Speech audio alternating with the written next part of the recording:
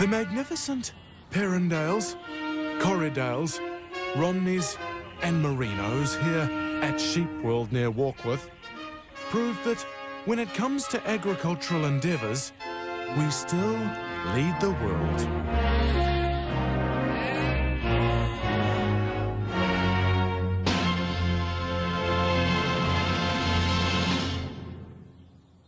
But while New Zealand has long been proud of its ovine bounty, our ubiquitous multitudes of mutton also serve to remind us of a deeply held fear.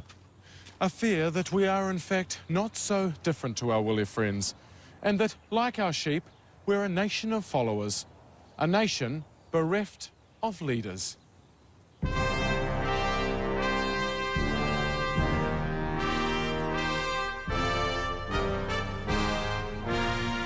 Surprisingly few of our leaders have been honoured with public memorials. Perhaps because few have achieved true greatness. There is no state monument to Prime Minister Norm Kirk, but there are 3 memorial swimming pools. One here in Littleton, one here in Waimate, and one here in Otara. Perhaps our most grandiloquent monument belongs to Sir Michael Joseph Savage. His memorial in Auckland overlooks suburbs dotted with the state houses built by his welfare state. Unfortunately, these now ex-state houses sell for a small fortune and are well beyond the average Kiwi. Many say Savage must spin in his grave at the thought of property sharks and greedy real estate agents getting rich off his beloved state houses. And they'd be right. In fact, thanks to an electromagnetic generator, the former Prime Minister now produces enough electricity to power 6 state houses and the lights around his memorial. It's hard to know what Mickey Savage would have made of another leader who would benefit from his grand vision of cradle-to-the-grave welfare.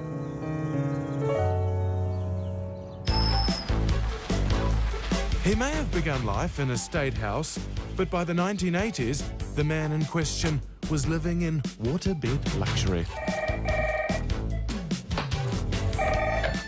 Oh, I don't know. Let's take it down there. Calls like this in the middle of the night are commonplace, and they demand that John Key, straight out of a deep sleep, be instantly on the ball. Can you make me, mate? Yeah, okay, that's fine. Just do everything and pick it up in the morning. Okay, good man. Thanks, sir. Bye. This documentary was shot just days before the share market crash.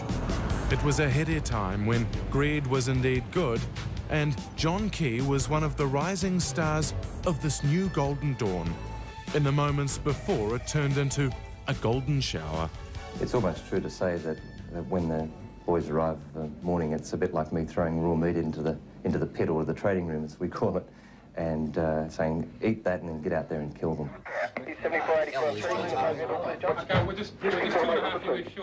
Elder's small trading team is rated highly by its competitors for aggression and professionalism, and John Key is its leader. He's the one who tells his colleagues second by second what the price of the Kiwi dollar is and what it will be. Key may have lived the work hard, play hard cliché, but life was not all cocaine and bitches. Indeed, it was quite the opposite. Hi. Good game? Yeah, it's a bad actually. I did better than I recently. Did you win? I was lucky in 3. Make a change. Yeah. Though the material rewards of living with a Forex dealer can be great, phone calls in the middle of the night and constant talk about the price of the Kiwi dollar could be a little wearying. But John Key's wife says she's adapted. I've taken the time to get to know foreign exchange and understand it a bit more myself, because at first I was totally bored because I didn't know anything about it. But now that I understand it more, it's more interesting, and I can put up with him chatting away about it. Though the rewards can be great, the work is intensive. In a field where the only commodity you're trading changes value by the second, it can be a mistake to leave the room. Meal breaks out of the office don't exist, and on those days when things are looking grim, even the most basic human activity is pushed aside. 368 AMP. You got to do what, Taki? How do you see yourself? Well, obviously it's a pressure cooker type situation, and sometimes when things are going wrong there is a lot of yelling and screaming. But what lies beneath? Corporate profiler and author John Wareham was brought in to describe the mind of a successful forex dealer. It sounds as though you're describing an obsessional individual. Right. An almost distorted one. An obsessive person, yes, and such individuals are distorted, yes. They always have a problem that they're trying to flee from or cover up. As the central player in this daily drama, John Key relishes making decisions almost faster than the speed of conscious thought. 25.15. Take 3, Mike. 500. On the trading floor, Key was bold and decisive. But when it came to question time, the answers seemed somewhat elusive. Can you say how many days you would have lost money? I'd prefer not to, really, but it's relatively low. Why not? It's probably prudent not to. It's hard to know what Coupe would have made of John Key. He certainly would have been amazed to see Key whizzing about in his BMW. For Coupe, the canoe was the conveyance of choice, but for our modern leaders, the horseless carriage is indispensable. In 1971, that carriage was usually a Chrysler Valiant. Well, here we are, Dr. Findlay. The start of another week for you. It's the usual windy reception. Yes, I'm afraid so. 10 years later, the Ford Fairmont was all the vogue, as was driving with a skinful. I'm going to have another drink and then I'm going to drive home. This is a recreation of the night that Muldoon called the snap election and planned to drive home pissed as a chook. Luckily, Don McKinnon was on hand to let down the tyres of his Sierra Cosworth. 2 punctures, Don.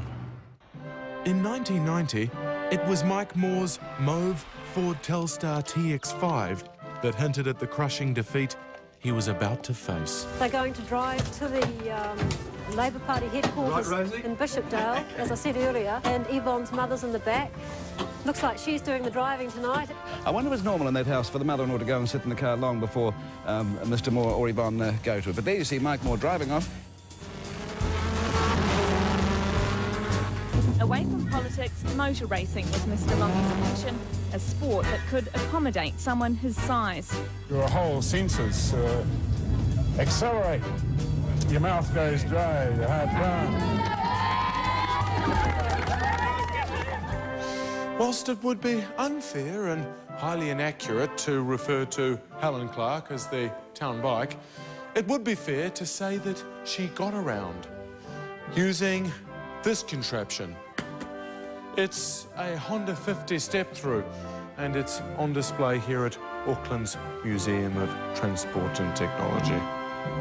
And just as Helen loved her Japanese bike, the Japanese loved Helen. So much so that she was even honoured with her own TV special.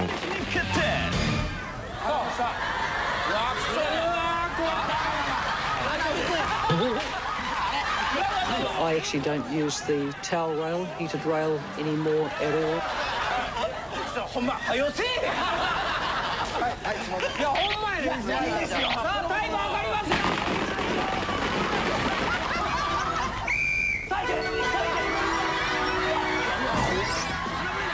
Just what the Japanese were actually laughing about is hard to fathom.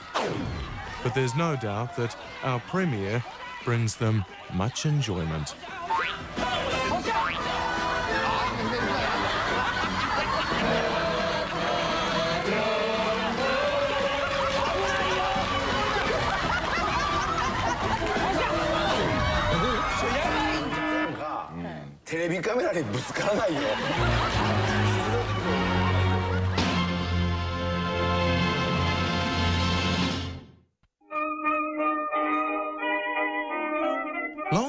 Brotown, our pioneering animators used satire to poke fun at our leaders.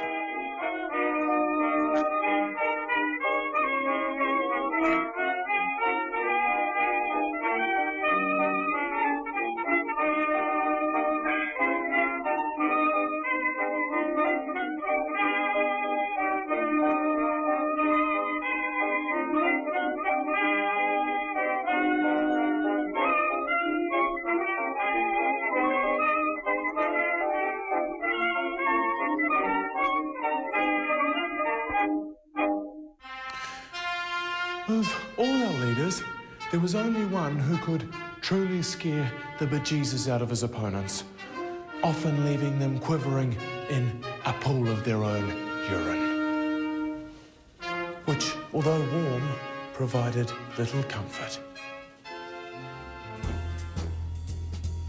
Disfigured by an accident in the garden, which scarred him at a young age, Robert Muldoon was destined to leave his own mark on the country.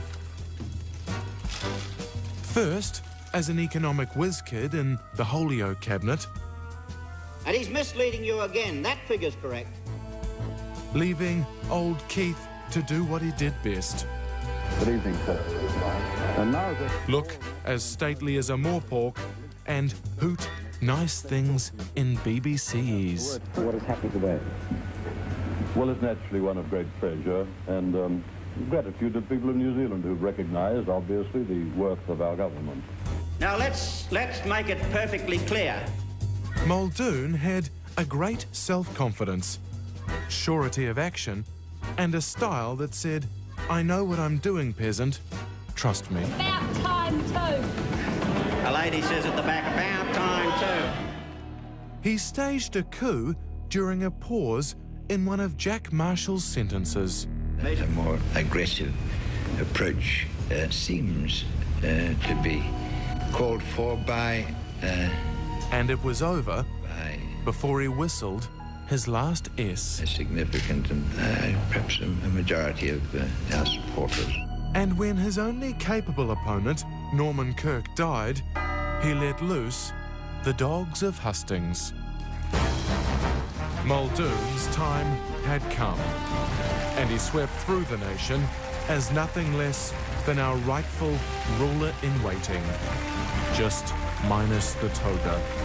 These were imperial and impressive occasions. A master of conflict, he shone most brightly when challenged. He'll play against anyone, anywhere.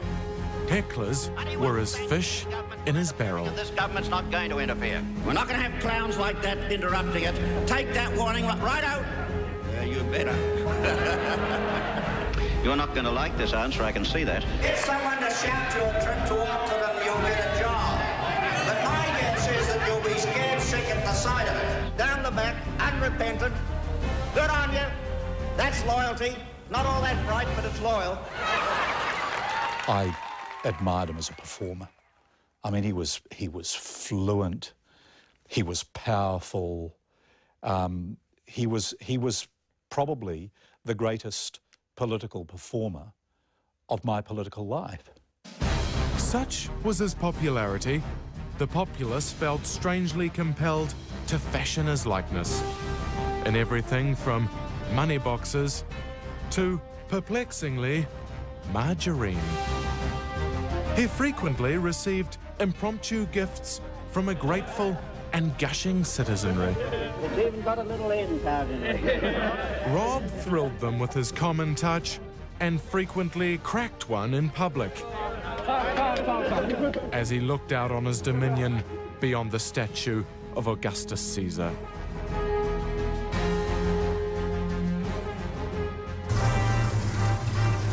The common man's champion was captured on film being distinctly common. Anybody who's lived in this country, been brought up in this country, is a man in the street. I know him because I'm one of them. Relaxing at his batch at Hatfield's Beach in frighteningly relaxing shirts, which matched the upholstery. But surrounded by minions on his side of the house... You know, personally, I support him, and that's it. I wouldn't be in his cabinet if I didn't. his rule became increasingly autocratic and abrasive. You tell me who they are and I'll have a talk to them. He once said, I really poured into him once at a dinner party at my place, and he told somebody afterwards how much he enjoyed me objecting to what he had said because he doesn't get it in Cabinet anymore. He was famously frosty on frost. This so-called sergeant major that would have been tossed out of my unit. And dictatorial, even while in a box. I will not have some smart aleck interviewer changing the rules of the game halfway through, Mr. Walker.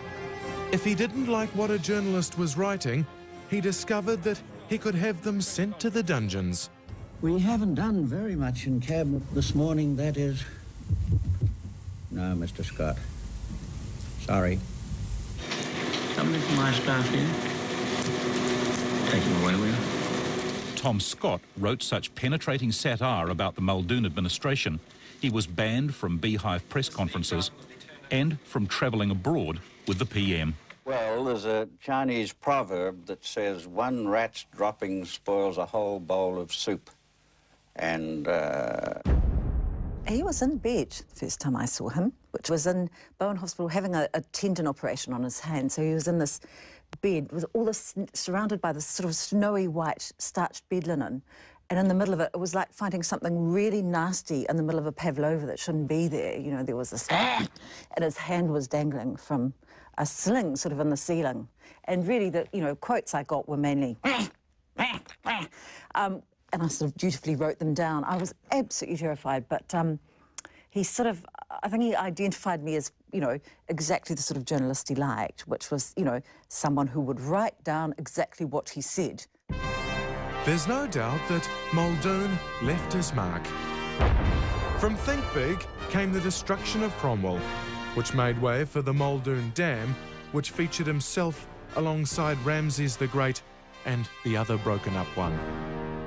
His descent into economic madness was complete with the ill-fated Mickonomics, and his proposal to hand out $100 to one randomly selected citizen each week. The Springbok Tour helped him to retain power in 1981, but then, in 1984, with terrified minions in tow, there came a miscalculated and drunken announcement of a snap election.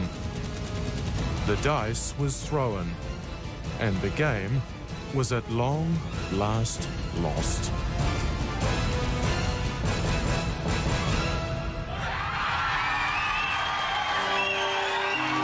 Deposed by defeat, he rattled around the backbenches, increasingly out of touch and irrelevant. Now declawed, it was finally safe to approach and pat the great tiger on his last day at the zoo. There's nobody here, look at that. There's Well, it's a great farewell party. It's not. Thereafter, he amused himself with radio and theatre. He was typecast as himself in Terry and the Gunrunners. Yes, I know all about that bit. Now, what's he up to? But strangely, although many people made a fair dollar impersonating his chuckle, he could never impersonate it himself. Sweet dreams.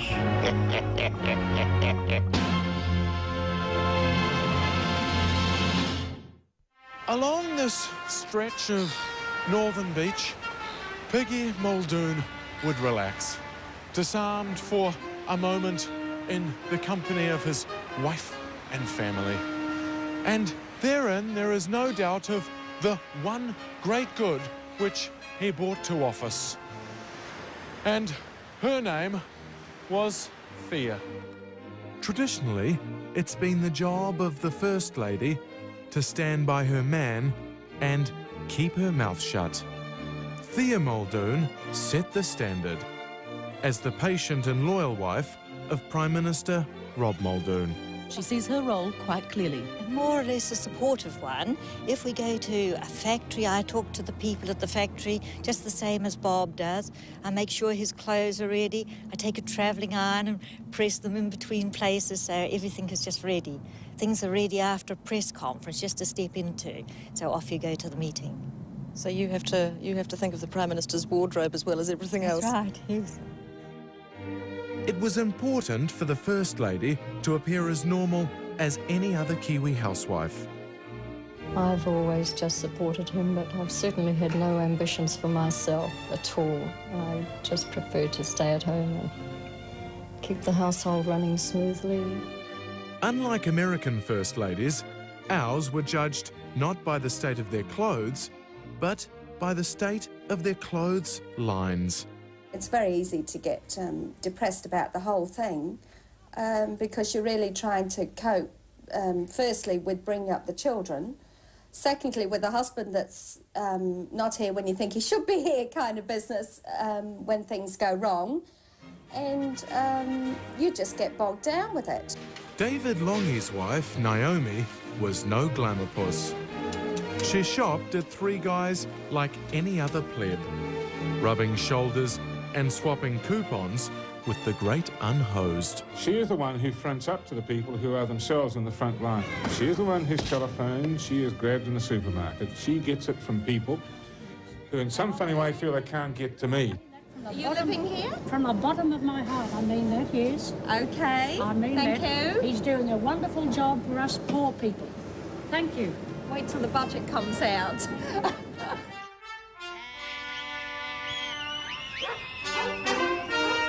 For all their faults, those who lead us deserve at least passing thanks. For they're often subject to ridicule and brown eyes. Although, unlike these simple creatures, our leaders are usually spared the indignity of having their throats split and their carcasses thrown on a pile. In this, our Aotearoa, land of leaders.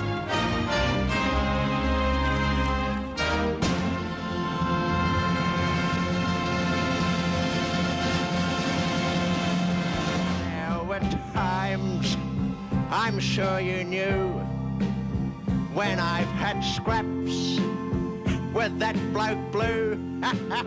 But through it all, there was some doubt. Although the Japs could help us out, I faced them all, despite them all. We'll do it my